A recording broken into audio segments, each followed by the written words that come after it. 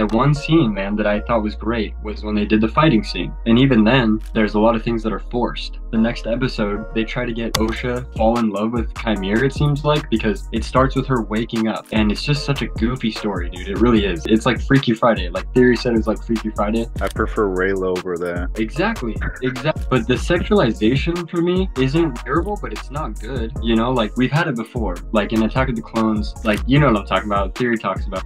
Like it's so funny, dude. But they make the story cancel that out, in my opinion. They don't make it super sexual. And we don't need that, you know? Like Star Wars is Star Wars, bro. We know that Anakin has a lover, and we know that Obi-Wan knows that he has a lover. Captain Rex tries to hide it from Obi-Wan, and it just is goofy. It's not like it's super sexual, right? And so I feel like it's almost cringe, dude. May was trying to get away from this guy. Osha had no clue who he was. There's no reason the next episode she should all of a sudden have feelings for this guy. Just because he's shirtless and ripped, does that just make someone fall in love with him? That for me is just like, ugh, garbage.